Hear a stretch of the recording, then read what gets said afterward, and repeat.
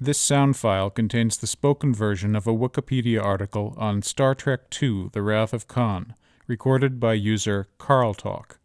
The material recorded is current as of the 8th of November 2011. Star Trek II: The Wrath of Khan, from Wikipedia, the free encyclopedia, at en.wikipedia.org. Star Trek II: The Wrath of Khan is a 1982 American science fiction film released by Paramount Pictures. The film is the second feature based on the Star Trek science fiction franchise. The plot features James T. Kirk, William Shatner, and the crew of the starship USS Enterprise facing off against the genetically engineered tyrant Khan Noonien Singh, Ricardo Montalban, a character who first appeared in the 1967 Star Trek television series episode Space Seed. When Khan escapes from a 15-year exile to exact revenge on Kirk, the crew of the Enterprise must stop him from acquiring a powerful terraforming device named Genesis. The film concludes with the death of Enterprise crewmember Spock, Leonard Nimoy, beginning a story arc that continues with the 1984 film Star Trek III: The Search for Spock, and concludes with 1986's Star Trek IV: The Voyage Home. After the lackluster critical and commercial response to Star Trek: The Motion Picture, series creator Gene Roddenberry was forced out of the sequel's production. Executive producer Harve Bennett wrote the film's original outline, which Jack B. Sowards developed into a full script. Director Nicholas Meyer completed the final script in 12 days without accepting a writing credit. Meyer's approach evoked the swashbuckling atmosphere of the original series, and the theme was reinforced by James Horner's musical score. Leonard Nimoy only reprised his role as Spock because the character's death was intended to be irrevocable. Negative test audience reaction to Spock's death led to significant revisions of the ending over Meyer's objections. The production used various cost-cutting techniques to keep within budget, including utilizing miniatures from past projects and reusing effects footage and costumes from the previous movie. Among the film's technical achievements is that it is the first feature film to contain a complete sequence created entirely with computer-generated graphics. The Wrath of Khan was released in North America on June 4, 1982. It was a box office success, earning $97 million worldwide and setting a world record for first-day box office gross. Critical reaction to the film was positive. Reviewers highlighted Khan, the film's pacing, and the character interactions as strong elements. Negative reaction focused on weak special effects and some of the acting. The Wrath of Khan is generally considered one of the best films of the Star Trek series and is credited with the creation of substantial renewed interest in the franchise. Contents. The article contains 12 major sections, which are as follows: 1. Plot. 2. Cast. 3. Production. 4. Themes. 5. Reception. 6. Notes. 7. References. 8. External links. This article features an information box. There is an image with the caption, "Theatrical poster art by Bob Peake." The following information about the movie has been provided. Directed by Nicholas Meyer. Produced by Robert Sallin, Harve Bennett, Executive. Screenplay by Jack B. Sowards, Nicholas Meyer, uncredited. Story by Harve Bennett, Jack B. Sowards, Nicholas Meyer, uncredited. Samuel A. Peoples, uncredited. Based on Star Trek by Gene Roddenberry. Starring, see Section 2, Cast. Music by James Horner. Cinematography, Gain Rescher. Editing by William Paul Dornish. Studio, Paramount Pictures. Distributed by Paramount Pictures. Release date, June 4, 1982. Running time, 116 minutes. Country, United States. Language, English. Budget, $11 million. Box office, $97 million. This concludes the information box. Section 1. Plot. The film opens with the Vulcan Lieutenant Saavik, Kirstie Alley, in command of the starship USS Enterprise. The vessel is on a rescue mission to save the crew of a damaged ship in the neutral zone along the border with Klingon space, when it is attacked by Klingon cruisers and critically damaged. The attack is revealed to be a training exercise known as the Kobayashi Maru, a no-win scenario designed to test the character of Starfleet officers. Admiral James T. Kirk oversees the simulator session of Captain Spock's trainees. The USS Reliant is on a mission to search for a lifeless planet for testing of the Genesis device, a torpedo that reorganizes matter to create habitable worlds for colonization, but can also destroy planets. Reliant officers Commander Pavel Chekhov and Captain Clark Terrell beam down to the surface of a possible candidate planet, Ceti Alpha 6, where they are captured by genetically engineered tyrant Khan Noonien Singh. The Enterprise discovered Khan's ship adrift in space 15 years previously. Kirk exiled Khan and his fellow Supermen from 20th century Earth to Ceti Alpha 5. Khan reveals that after they were marooned, Ceti Alpha 6 exploded, destroying Ceti Alpha 5's ecosystem and shifting its orbit. Khan blames Kirk for the death of his wife and plans to avenge her. He implants Chekhov and Terrell with indigenous, mind-controlling eels that enter the ears of their victims and uses the officers to gain control of the Reliant. Learning of Genesis, Khan attacks Space Station Regula 1, where the device is being developed by Kirk's former lover, Dr. Carol Marcus, and their son, David. The Enterprise embarks on a training voyage under the command of Spock. Kirk takes command of the Enterprise after the ship receives a distress call from Regula 1. En route, the Enterprise is ambushed by the Reliant. The attack cripples the Enterprise, and many of its trainees are killed. A transmission between the two ships reveals Khan knows of the Genesis device and wants all materials related to the project sent to him. Kirk stalls for time and uses Reliant's security codes to remotely shut down their shields, allowing the Enterprise to counterattack. Khan is forced to retreat and effect repairs, while the Enterprise limps to Regula 1. Kirk, McCoy, and Savick beam to the station where they find Terrell and Chekhov along with the slaughtered members of the Genesis project.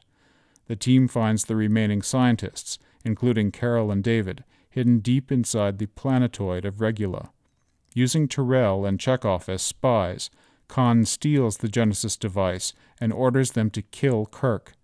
Terrell resists the eel's influence and kills himself, while Chekhov faints. Though Khan believes his foe stranded on Regula 1, Kirk and Spock use a coded message to arrange a rendezvous. Kirk then directs the Enterprise into the nearby Mutara Nebula. Static discharges from the nebula render both ships' defensive shields useless and compromise targeting systems, making the Enterprise and Reliant evenly matched. Kirk exploits Khan's inexperience in space combat to critically disable the Reliant. Mortally wounded, Khan activates the Genesis device, which will reorganize all matter in the nebula, including the Enterprise. Though Kirk's crew detects the activation of the Genesis device, and the Enterprise attempts to move out of range using impulse engines, with the warp drive damaged, they will not be able to escape the nebula in time. Spock leaves the bridge and goes to the engine room to restore the warp drive. When McCoy tries to prevent Spock's exposure to high levels of radiation, he incapacitates the Doctor and performs a mind meld, telling him to remember. Spock restores power to the warp drive, and the Enterprise escapes the explosion. Kirk arrives in the engine room, where Spock dies of radiation poisoning. The explosion of the Genesis device causes a planet to coalesce out of the nebula. A space burial is held in the Enterprise's torpedo room, and Spock's coffin is shot into orbit around the newly formed planet. The crew leaves the planet to pick up the Reliant's marooned crew from Ceti Alpha 5. In the final scene, Spock's coffin is seen to have soft-landed on the planet. Spock narrates Star Trek's "Where No Man Has Gone Before" monologue as the view moves forward into a field of stars. Section 2. Cast. William Shatner plays James T. Kirk, a Starfleet admiral and former commander of the Enterprise. Kirk and Khan never confront each other face-to-face during the film. All of their interactions are over a view screen or through communicators, and their scenes were filmed 4 months apart. Meyer described Shatner as an actor who was naturally protective of his character and himself, and who performed better over multiple takes. Ricardo Montalban portrays Khan Noonien Singh, a genetically enhanced superhuman who used his strength and intellect to briefly rule much of the earth in the 1990s. Montalban said that he believed all good villains do villainous things, but think that they are acting for the right reasons. In this way, Khan uses his anger at the death of his wife to justify his pursuit of Kirk. Contrary to speculation that Montalban used a prosthetic chest, no artificial devices were added to Montalban's muscular physique. Montalban enjoyed making the film, so much so that he played the role for much less than was offered him, and counted the role as a career highlight. His major complaint was that he was never face-to-face with Shatner for a scene. "I had to do my lines with the script girl, who, as you might imagine, sounded nothing like Bill Shatner," he explained. Bennett noted that the film was close to getting the green light when it occurred to the producers that no one had asked Montalban if he could take a break from filming the television show Fantasy Island to take part. The Vulcan Spock is portrayed by Leonard Nimoy. Nimoy had not intended to have a role in the motion picture's sequel, but was enticed back on the promise that his character would be given a dramatic death scene. Nimoy reasoned that since The Wrath of Khan would be the final Star Trek film, having Spock go out in a blaze of glory seemed like a good way to end the character. DeForest Kelley plays Leonard McCoy, the Enterprise's chief medical officer and a close friend of Kirk and Spock. Kelley was dissatisfied with an early version of the script, to the point that he considered not taking part.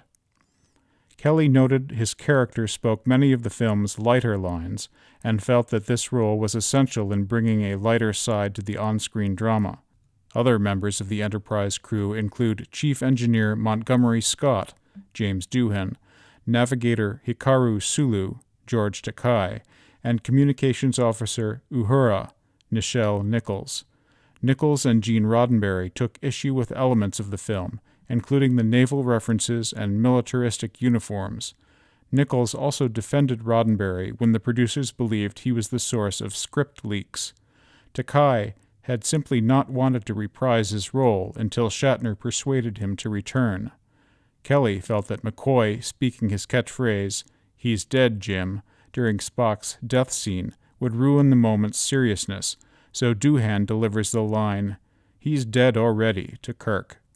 Scott loses his young nephew following Khan's attacks on the Enterprise. The cadet, played by Ike Eisenman, had many of his lines cut from the original theatrical release, including a scene where it is explained he is Scott's relative. These scenes were reintroduced when ABC aired The Wrath of Khan on television in 1985, and in the director's edition, making Scott's grief at the crewman's death more understandable.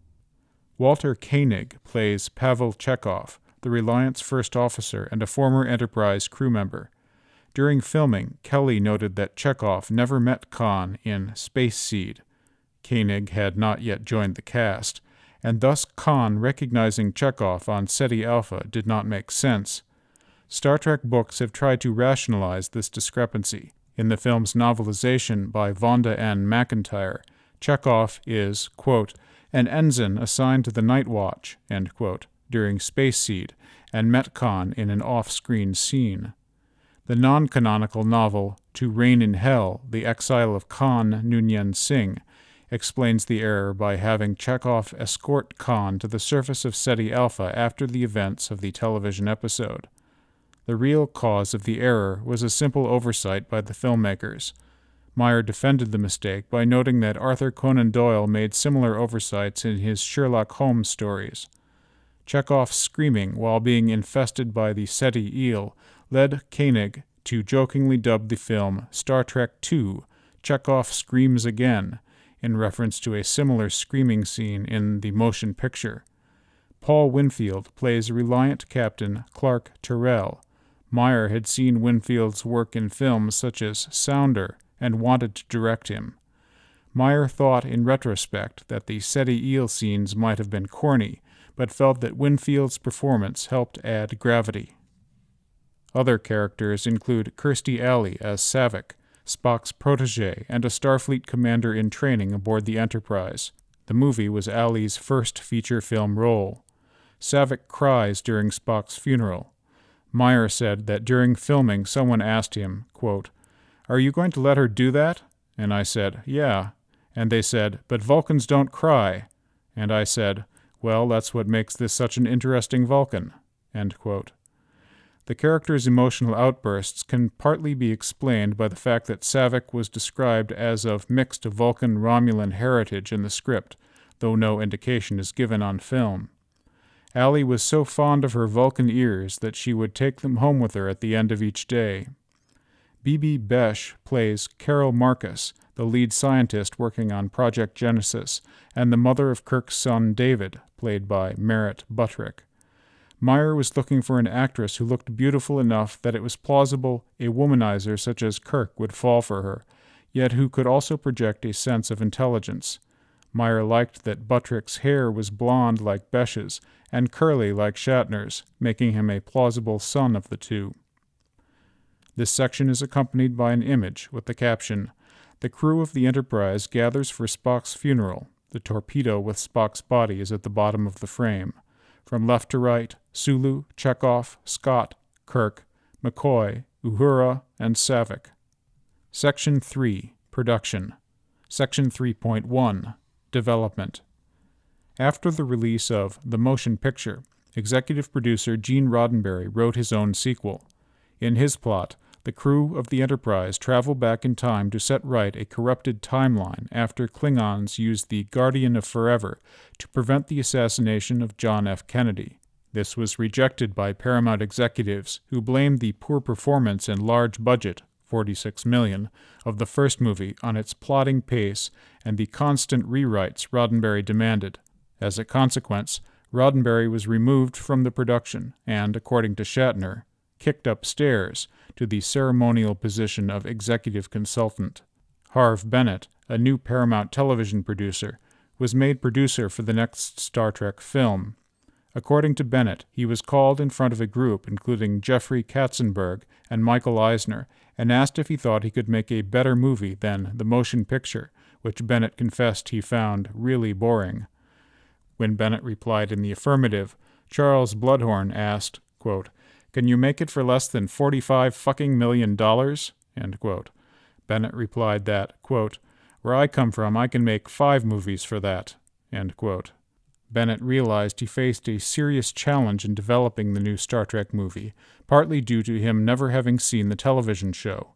To compensate, Bennett watched all the original episodes.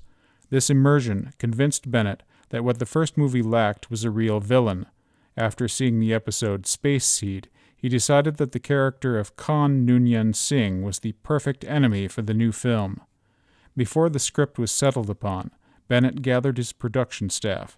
He selected Robert Sallin, a director of television commercials and a college friend, to produce the movie. Sallin's job would be to produce Star Trek II quickly and cheaply. Bennett also hired Michael Miner as art director to shape the direction of the film. Bennett wrote his first film treatment in November 1980. In his version, titled Star Trek II: The War of the Generations, Kirk investigates a rebellion on a distant world and discovers that his son is the leader of the rebels. Khan is the mastermind behind the plot, and Kirk and son join forces to defeat the tyrant. Bennett then hired Jack B. Sowards, an avid Star Trek fan, to turn his outline into a filmable script. Sowards wrote an initial script before a writer's strike in 1981. Sowards' draft, The Omega Syndrome, involved the theft of the Federation's ultimate weapon, the Omega System.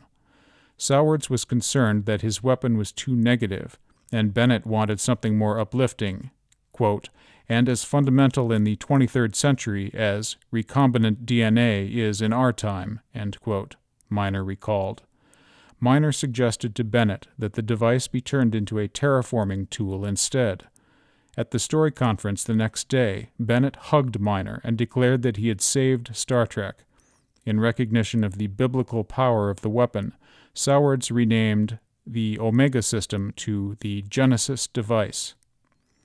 By April 1981, Sowards had produced a draft that moved Spock's death to later in the story because of fan dissatisfaction to the event after the script was leaked. Spock had originally died in the first act, in a shocking demise that Bennett compared to Janet Leigh's early death in Psycho. This draft had a 12-page face-to-face confrontation between Kirk and Khan. Soward's draft also introduced a male character named Saavik. As pre-production began, Samuel A. Peoples, writer of the Star Trek episode Where No Man Has Gone Before, was invited to offer his own script. Peoples' draft replaced Khan with two new villains named Sojin and Moray. The alien beings are so powerful that they almost destroy Earth by mistake. The script was considered inadequate. Deadlines were looming for special effects production to begin, which required detailed storyboards based on a completed script, and by this point there was no finished script to use. Karen Moore, a Paramount executive, suggested to Bennett that Nicholas Meyer, writer of The 7% Solution and director of Time After Time, could help resolve the screenplay issues. Meyer had also never seen an episode of Star Trek. He had the idea of making a list consisting of everything that the creative team had liked from the preceding drafts. Quote, "It could be a character, it could be a scene, it could be a plot, it could be a subplot, ellipsis. It could be a line of dialogue," end quote, so that he could use that list as the basis of a new screenplay made from all the best aspects of the previous ones. To offset fan expectation that Spock would die, Meyer had the character killed in the Kobayashi Maru simulator in the opening scene. The effects company required a completed script in just 12 days' time, so Meyer wrote the screenplay uncredited and for no pay before the deadline, surprising the actors and producers. He later said, quote, "The chief contribution I brought to Star Trek II was a healthy disrespect, ellipsis. Star Trek was human allegory in a space format. That was both its strength and, ultimately, its weakness. I tried, through irreverence, to make them more human and a little less wooden. I didn't insist that Captain Kirk go to the bathroom, but did Star Trek have to be so sanctified?" End quote. Meyer described his script as Hornblower in outer space, utilizing nautical references and a swashbuckling atmosphere. Hornblower was an inspiration to Roddenberry and Shatner when making the show, although Meyer was unaware of this. Sallin was impressed with Meyer's vision for the film. Quote, "His ideas brought dimension that broadened the scope of the material as we were working on it." End quote. Gene Roddenberry disagreed with the script's naval texture and Khan's Captain Ahab undertones, but was mostly ignored by the creative team. This section is accompanied by two images. The first is captioned, "Gene Roddenberry was removed from a direct role in the development of The Wrath of Khan due to concerns that he was the main reason behind the motion picture's lukewarm reception."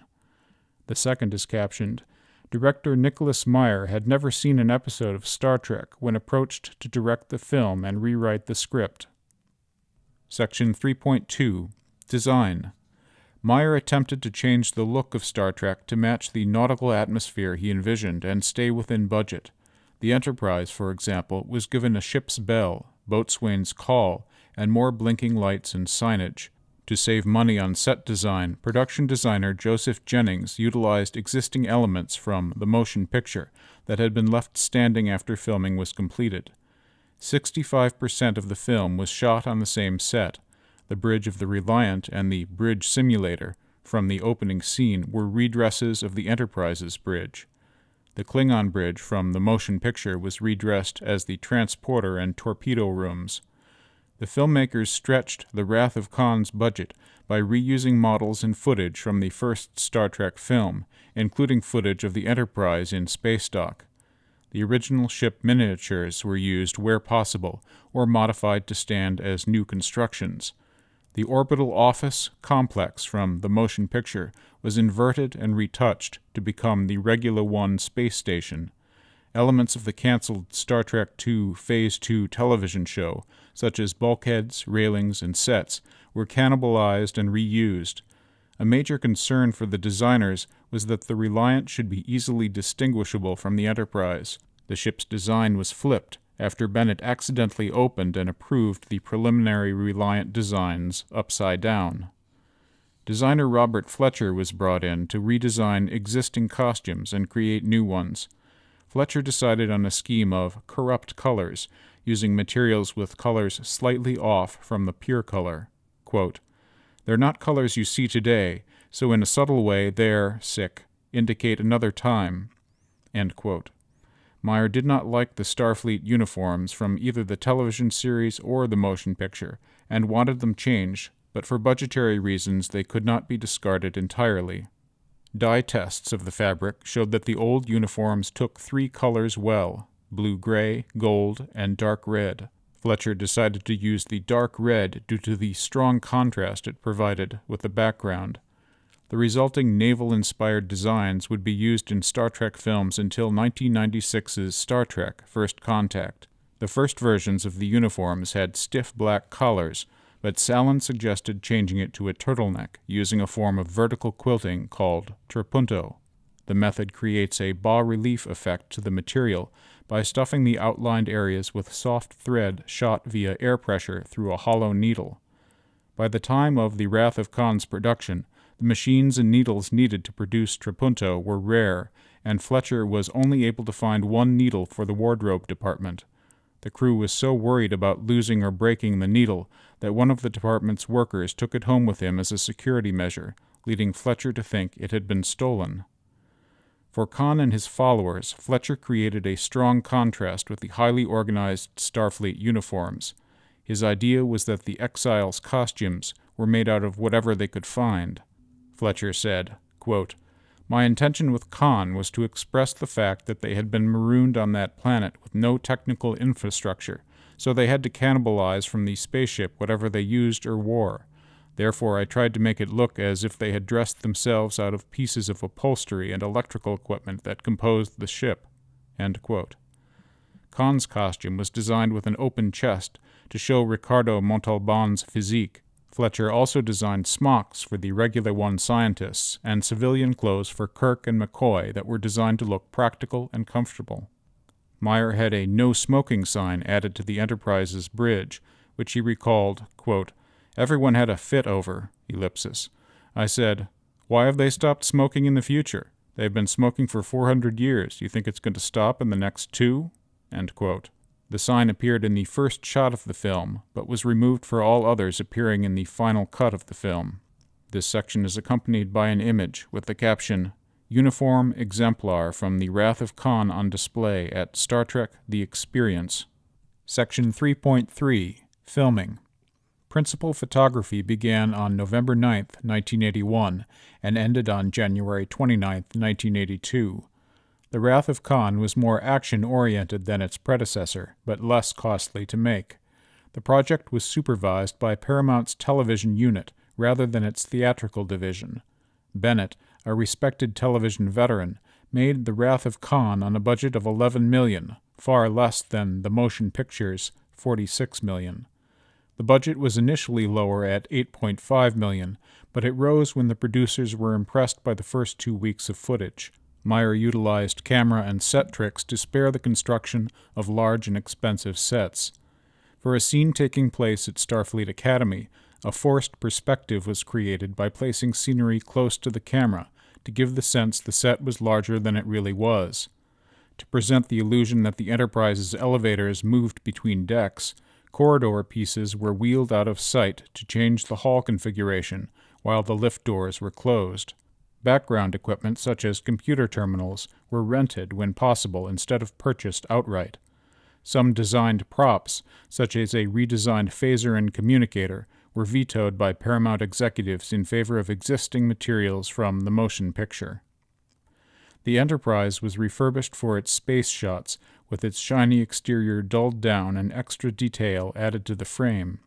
Compared to the newly built Reliant, the Enterprise was hated by the effects artists and cameramen.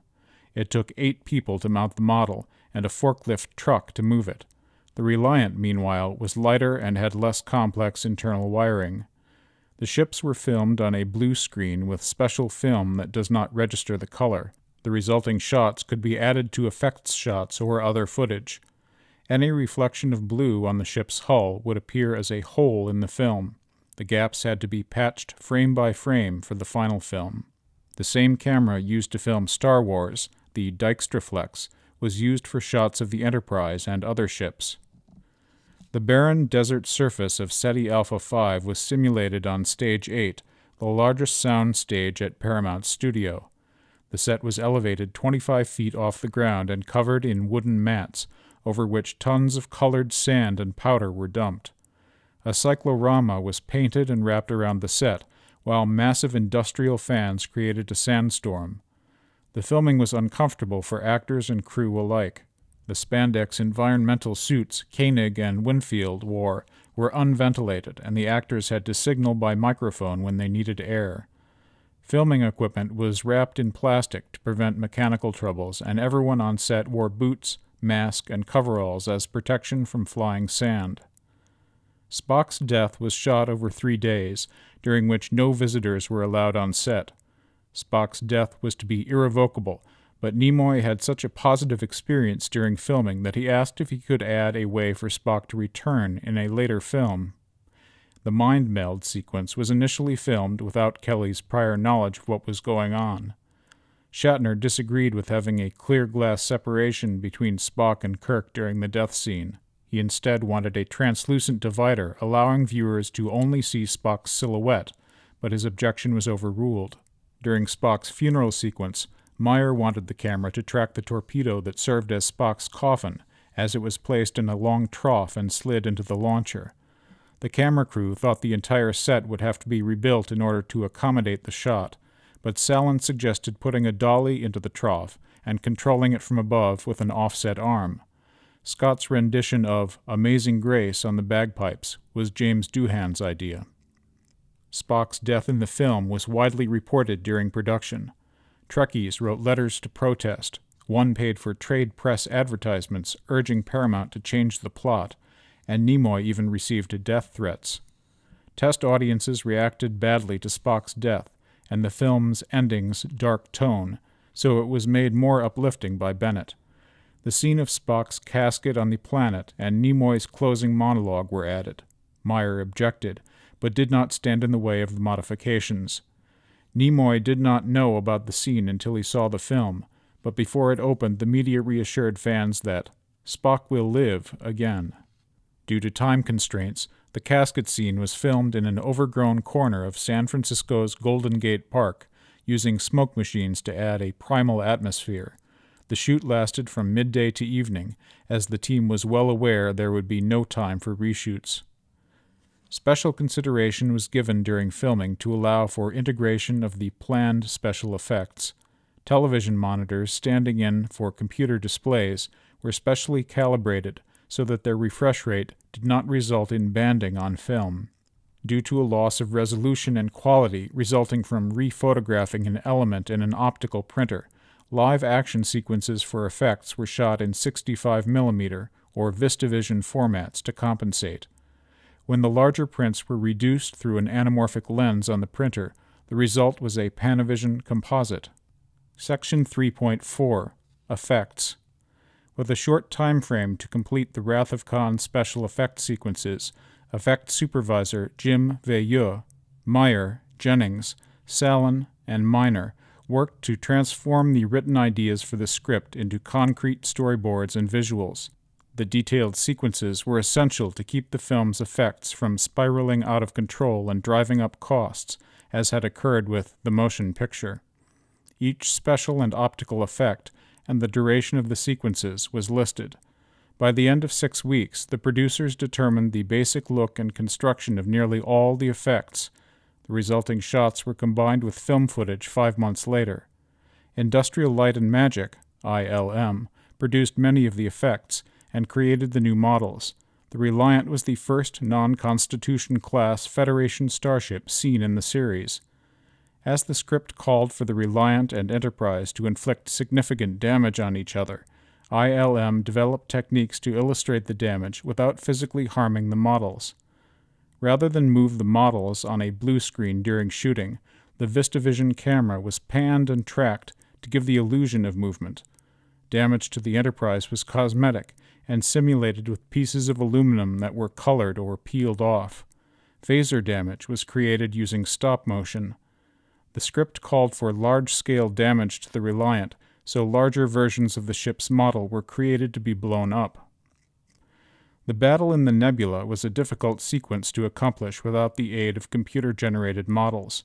The swirling nebula was created by injecting a latex rubber and ammonia mixture into a cloud tank filled with fresh and salt water.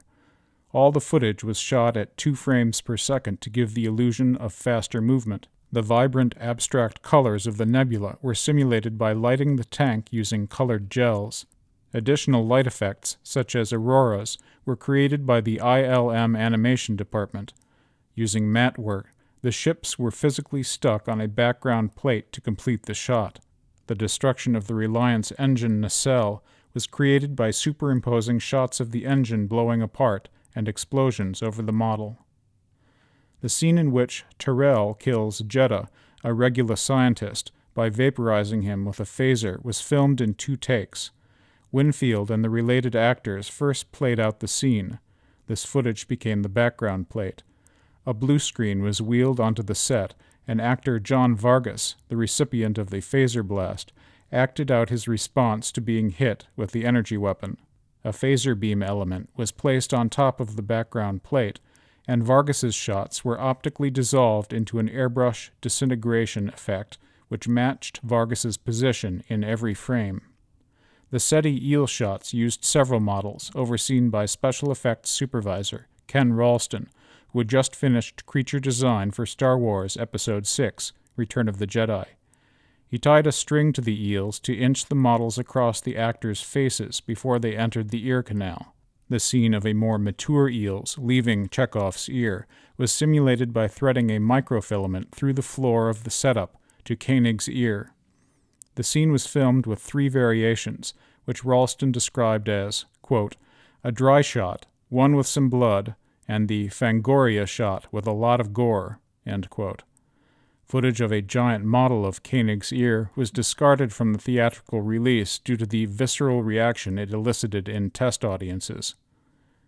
Additional optical effects were provided by Visual Concept Engineering, VCE, a small effects company headed by Peter Curran. Curran had previously worked at ILM and left after finishing Star Wars Episode V, The Empire Strikes Back.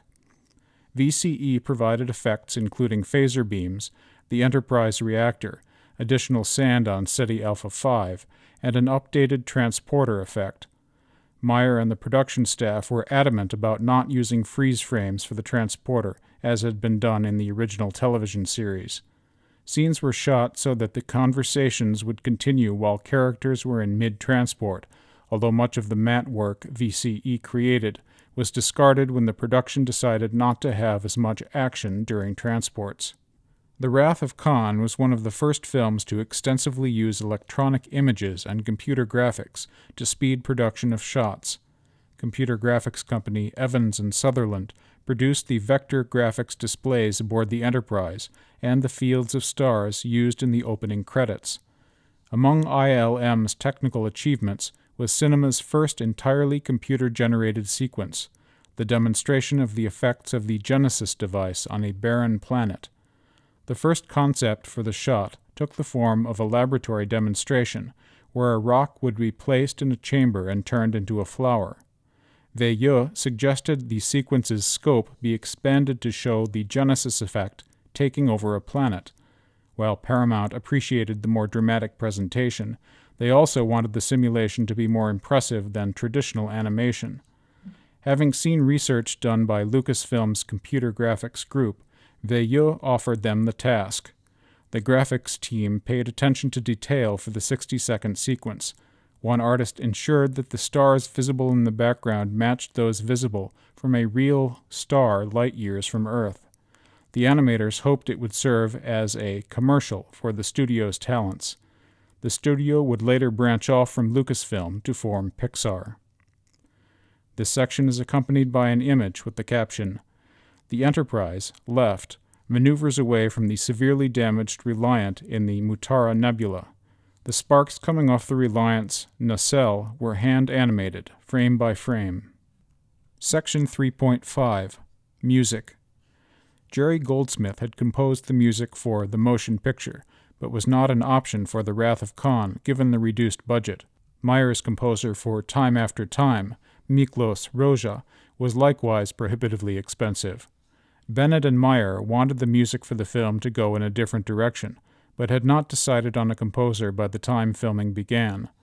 Meyer initially hoped to hire an associate named John Morgan, but Morgan lacked film experience, which would have troubled the studio. Paramount's vice president of music, Joel Sill, took a liking to a 28-year-old composer named James Horner, feeling that his demo tapes stood out from generic film music. Horner was introduced to Bennett, Meyer, and Salin. Horner said that, quote, "The producers did not want the kind of score they had gotten before. They did not want a John Williams score per se. They wanted something different, more modern." End quote. When asked about how he landed the assignment, the composer replied that, quote, "The producers loved my work for Wolfen and had heard my music for several other projects, and I think, so far as I've been told, they liked my versatility very much. I wanted the assignment, and I met with them. We all got along well, they were impressed with my music, and that's how it happened." End quote. Horner agreed with the producer's expectations and agreed to begin work in mid-January 1982. In keeping with the nautical tone, Meyer wanted music evocative of seafaring and swashbuckling, and the director and composer worked closely together, becoming friends in the process. As a classical music fan, Meyer was able to describe the effects and sounds he wanted in the music, while Horner's style was described as, quote, echoing both the bombastic and elegiac elements of John Williams' Star Wars and Jerry Goldsmith's original Star Trek the Motion Picture scores, end quote. Horner was expressly told not to use any of Goldsmith's score. Instead, Horner adapted the opening fanfare of Alexander Courage's Star Trek television theme. "The fanfare draws you in immediately. You know you're going to get a good movie," Horner said. In comparison to the flowing main theme, Kahn's leitmotif was designed as a percussive texture that could be overlaid with other music and emphasized the character's insanity. The 7-note brass theme was echoplexed to emphasize the character's ruminations about the past while on SETI Alpha 5, but does not play fully until Reliant's attack on the Enterprise. Many elements drew from Horner's previous work. A rhythm that accompanies Kahn's theme during the surprise attack borrows from an attack theme from Wolfen, in turn influenced by Goldsmith's score for Alien. Musical moments from the original television series are also heard during investigation of the Regulus space station and elsewhere. To Horner, the stuff underneath the main story was what needed to be addressed by the score. In The Wrath of Khan, this was the relationship between Kirk and Spock. The main theme serves as Kirk's theme, with a mellower section following that is the theme for the Starship Enterprise. Horner also wrote a motif for Spock to emphasize the character's depth. Quote, "By putting a theme over Spock, it warms him, and he becomes three-dimensional rather than a collection of shticks." End quote. The difference in the short French horn-based cues for the villain and longer melodies for the heroes helped to differentiate characters and ships during the battle sequences. The soundtrack was Horner's first major film score and was written in 4.5 weeks. The resulting 72 minutes of music was then performed by a 91-piece orchestra. Recording sessions took place April 12th to 15th at the Warner Brothers lot, the Burbank Studios. A pickup session was held on April 30th to record music for the Mutara Nebula battle, while another session held on May 3rd was used to cover the recently changed epilogue. Horner used synthesizers for ancillary effects. At the time, science fiction films such as E.T. the Extraterrestrial and The Thing were eschewing the synthesizer in favor of more traditional orchestras. Craig Huxley performed his invented instrument, the blaster beam, during recording, as well as composing and performing electronic music for the Genesis Project video. While most of the film was locked in by the time Horner had begun composing music, he had to change musical cue orchestration after the integration of special effects caused changes in scene durations. Section 4. Themes. The Wrath of Khan features several recurring themes, including death, resurrection, and growing old. Upon writing his script, Meyer hit upon a link between Spock's death and the age of the characters. Quote, "This was going to be a story in which Spock died. so it was going to be a story about death, and it was only a short hop, skip, and a jump to realize that it was going to be about old age and friendship," end quote, Meyer said. Quote, "I don't think that any of the other preliminary scripts were about old age, friendship, and death," end quote. In keeping with the theme of death and rebirth, symbolized by Spock's sacrifice and the Genesis device, Meyer wanted to call the film The Undiscovered Country, in reference to Prince Hamlet's description of death in William Shakespeare's Hamlet, but the title was changed during editing without his knowledge. The Wrath of Khan follows in a long tradition of films in which the adventurer or explorer must undergo a figurative or literal death in order to start anew. Spock is Kirk's doppelganger, and together they represent a bifurcated hero, with the two characters representing dueling halves of the human condition. Spock represents the supernatural ideal of a completely logical and infallible person, while Kirk represents the impassioned and human reality, prone to error and at odds with himself. Spock's sacrifice at the end of the film allows for Kirk's spiritual rebirth in the tradition of the death-rebirth cycle. After commenting earlier that he feels old and worn out, Kirk states in the final scene that, quote, "I feel young," end quote. The Kobayashi Maru test forces its participants to confront an unwinnable situation, which serves as a test of character, but Kirk reveals that he won the test by cheating. Savick responds that Kirk has never faced death. Spock's own solution to the no-win scenario, that of self-sacrifice, forces Kirk to confront death after continually cheating it, and to grow as a character. Sight and sound reinforce the themes of death and aging, as well as the promise of rebirth. Spock is the first character seen, and his voice is the last heard, and his coffin follows the same trajectory towards the new planet as the Genesis device does in a video lecture earlier in the film. The principle of sacrificing the needs of the one for those of the many was translated to modern triage via the Spock principle. Meyer added elements to reinforce the aging of the characters. Kirk's unhappiness about his birthday is compounded by McCoy's gift of reading glasses. The script stated that Kirk was 49, but Shatner was unsure about being specific about Kirk's age. Bennett remembers that Shatner was hesitant about portraying a middle-aged version of himself, and believed that with proper makeup he could continue playing a younger Kirk. Bennett convinced Shatner that he could age gracefully like Spencer Tracy. The producer did not know that Shatner had worked with Tracy on Judgment at Nuremberg, 1961, and was very fond of the actor. Meyer made sure to emphasize Kirk's parallel to Sherlock Holmes, in that both characters waste away in the absence of their stimuli, new cases in Holmes's case, and starship adventures in Kirk's. Khan's pursuit of Kirk is central to the film's theme of vengeance, and The Wrath of Khan deliberately borrows heavily from Herman Melville's Moby Dick. To make the parallels clear to viewers, Meyer added a visible copy of Moby Dick to Khan's dwelling. He liberally paraphrases Ahab, with his final lines to Kirk nearly verbatim Ahab's tirade at the end of the novel, quote, "To the last I grapple with thee, from hell's heart I stab at thee. For hate's sake, I spit my last breath at thee," end quote. Kirk represents both the restless elements of Ishmael, as well as the titular white whale of Melville's novel. Khan's blind pursuit of Kirk mirrors Captain Ahab's obsession with Moby Dick. Both Khan and Ahab pursue their quarry against the better judgment of their crew, and end up killing themselves in an effort to take their foe with them.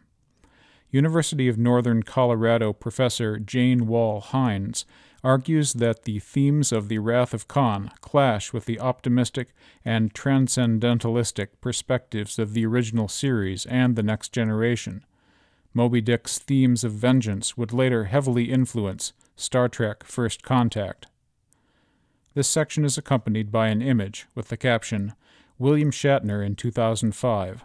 Shatner, 50 years old in 1981, was uneasy about playing an aged Kirk."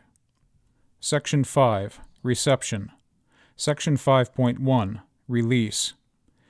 The Wrath of Khan opened on June 4, 1982, in 1,621 theaters in the United States. It made $14,347,221 in its opening weekend, at the time the largest opening weekend gross in history. It went on to earn $78,912,963 in the U.S., becoming the sixth highest-grossing film of 1982. It made $97 million worldwide. Although the total gross of The Wrath of Khan was less than that of the motion picture, it was more profitable due to its lower production cost. The film's novelization, written by Vonda N. McIntyre, stayed on the New York Times paperback bestsellers list for more than 3 weeks. Unlike the previous film, Wrath of Khan was not promoted with a toy line, although Playmates Toys created Khan and Savik figures in the 1990s, and in 2007 Art Asylum crafted a full series of action figures to mark the film's 25th anniversary. In 2009, IDW Publishing released a comic adaptation of the film, and Film Score Monthly released an expanded score. Section 5.2, Critical Response. Critical response to The Wrath of Khan was positive. Review aggregator Rotten Tomatoes reports that 92% of selected critics have given the film a positive review based on a sample of 38. After the lukewarm reaction to the first film, fan response to The Wrath of Khan was highly positive. The film's success was credited with renewing interest in the franchise. Mark Bernardin of Entertainment Weekly went further, calling The Wrath of Khan, quote, "the film that, by most accounts, saved Star Trek as we know it," end quote.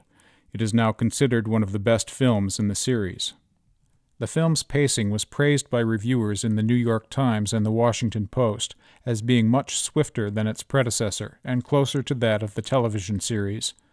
Janet Maslin of the New York Times credited the film with a stronger story than the motion picture, and stated the sequel was everything the first film should have been. Variety agreed that The Wrath of Khan was closer to the original spirit of Star Trek than its predecessor. Strong character interaction was cited as a strong feature of the film, as was Montalban's portrayal of Khan. Roger Ebert of the Chicago Sun-Times and Derek Adams of Time Out complained about what were seen as tepid battle sequences and perceived melodrama. While Ebert and TV Guide felt that Spock's death was dramatic and well handled, the Washington Post's Gary Arnold stated that Spock's death, quote, "feels like an unnecessary twist, and the filmmakers are obviously well prepared to fudge in case the public demands another sequel," end quote. Negative reviews of the film also focused on the acting, and Empire singled out the dodgy coiffures and Santa Claus tunics as elements of the film that had not aged well. The Wrath of Khan won 2 Saturn Awards in 1982 for Best Actor, Shatner, and Best Direction, Meyer. The film was also nominated in the Best Dramatic Presentation category for the 1983 Hugo Awards, but lost to Blade Runner. The Wrath of Khan has had an impact on later movies. Meyer's rejected title for the film, The Undiscovered Country, was finally put to use when Meyer directed the 6th film, which retained the nautical influences. Director Bryan Singer cited the film as an influence on X-2 and his abandoned sequel to Superman Returns. The film is also a favorite of director J.J. Abrams, producer Damon Lindelof, and writers Roberto Orci and Alex Kurtzman, the creative team behind the franchise relaunch film Star Trek. Section 5.3, Home Video. Paramount released The Wrath of Khan on VHS and Beta in 1983. The studio sold the VHS for $39.95, $40 below contemporary movie cassette prices. It needed to sell 60,000 tapes to make the film as profitable as other tapes, but sold 120,000. The successful experiment was credited with instigating more competitive VHS pricing, an increase in the adoption of increasingly cheaper VHS players, and an industry-wide move away from rentals to sales as the bulk of videotape revenue. Paramount released The Wrath of Khan on DVD in 2000. No special features were included on the disc. Montalban drew hundreds of fans of the film to Universal City, California, where he signed copies of the DVD to commemorate its release. In August 2002, the film was re-released in a highly anticipated 2-disc Director's Edition format. In addition to the remastered picture quality and 5.1 Dolby surround sound, the DVD set included director commentary, cast interviews, storyboards, and the theatrical trailer. The expanded cut of the film was given a Hollywood premiere before the release of the DVD. Meyer stated that he didn't believe directors' cuts of films were necessarily better than the original, but that the re-release gave him a chance to add elements that had been removed from the theatrical release by Paramount. The 4 hours of bonus content and expanded director's cut of the movie were favorably received. The film's original theatrical cut was released on Blu-ray disc in May 2009 to coincide with the new Star Trek feature, along with the other 5 films featuring the original crew in Star Trek Original Motion Picture Collection. Of all 6 original films, Wrath of Khan was the only one to be remastered in 1080p high definition from the original negative. Nicholas Meyer stated that the Wrath of Khan negative, quote, was in terrible shape, end quote, which is why it needed extensive restoration. All 6 films in the set have new 7.1 Dolby True HD audio. The disc also features a new commentary track by director Nicholas Meyer and Star Trek Enterprise showrunner Manny Coto. Section 6. Notes. This article is accompanied by 113 footnotes. Section 7. References. There are references available in the written form of this article. Please be sure to verify information found on Wikipedia using the references provided, or by cross-referencing the information yourself. Section 8. External links. External links have been provided for finding additional information online. This is the end of the spoken article, Star Trek II: The Wrath of Khan.